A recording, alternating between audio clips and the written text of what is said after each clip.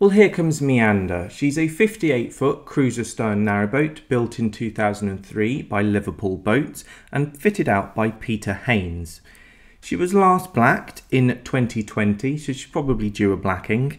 She was also fully repainted by the owner in 2020 as well. The pram and cratch covers were new in 2022, they're in good condition.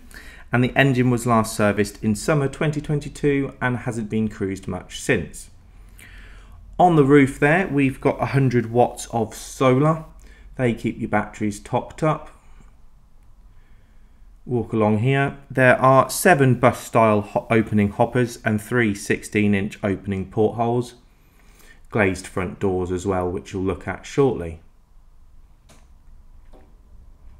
The well deck there is 3'8". You've got the gas in the forward locker. It's 2 13-kilo gas bottles.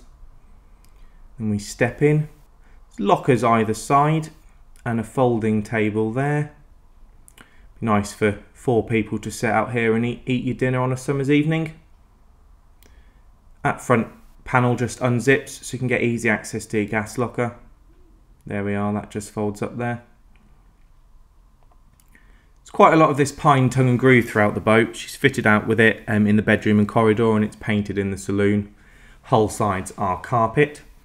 Stepping into the saloon is a whopping 16'5". Lighting on board is LED throughout, and the head height is 6'4". 2 of these captain's chairs with their matching footstools. It's a Villager solid fuel stove, storage in that forward step, next to some bookcases. There's quite a lot of storage on board this boat in various different capacities. Got an 18-inch Alba TV there, and that's on top of an encased radiator. It's a 2-person dinette here, and another, I don't know whether that's a bookcase or a storage unit, whatever you want to use it for. There we are, another look down the saloon. Saloon is quite open plan. Most of your storage starts in the galley. Galley here is 9'8". You've got a 12-volt Shoreline fridge.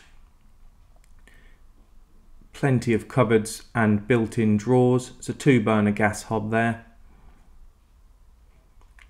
It's a stainless steel sink with cupboards underneath that. Water filter there on the tap. These just lift out. There we are. It's a Belling eye level oven and grill, and underneath that is a 12-volt Shoreline freezer. So you've got a fridge and a freezer on board this boat, so she's ideal for liverboards. Are you going to show that, James? No, there's the Aldi Comfort gas boiler, and there's a side hatch as well. There's a fly screen and a rain screen for that side hatch, bringing in plenty of light and fresh air. More cupboards along this side and some drawers. There we are, make sure you open them all, James. Keep the YouTubers happy there. You've got a cupboard above that, and there's also a little toaster on board. Plenty of cooking facilities. It's a nice little spice rack on the wall actually, I missed that. There we are, that's a look down the galley. Next is the off-corridor bathroom. Bathroom is 5'7". There's a sliding door here. There's a ceramic seated cassette loo, ceramic wash basin over a vanity unit, cupboards above. There's storage and laundry space next to the shower, and you've got a square shower with a shower curtain across.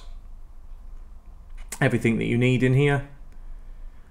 We've had a few boats recently with laundry spaces. I think it's great that there's actual space for it. Bedroom is 10'5". There is storage under that bed. That's a cross bed. It's 6'1" by 5'10". I suppose you could have it lengthways if you wanted to, if you're quite short. Storage under here, above here even, with reading lights under. There's a whopping amount of wardrobe space here actually. So you've got Covered space here. And then on this side, you've got a really large wardrobe with a chest of drawers inside it. So you've got your hanging rail. As I said when we first came onto the boat, just absolutely loads of storage. It's ideal for liveaboard life in that respect. If you wanted a washing machine on board, this is probably where you'd put it, either in one of these cupboards or potentially in the galley. And then steps up out onto the stern deck. The stern deck is 7'11".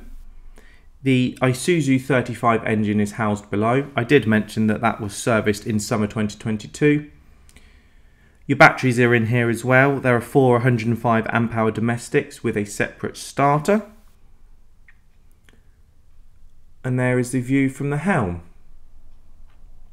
So as we walk back through, there is a Victron 3 kilowatt inverter charger on board and a SDMO Neo 2000 generator. So galvanic isolator and landline are also installed.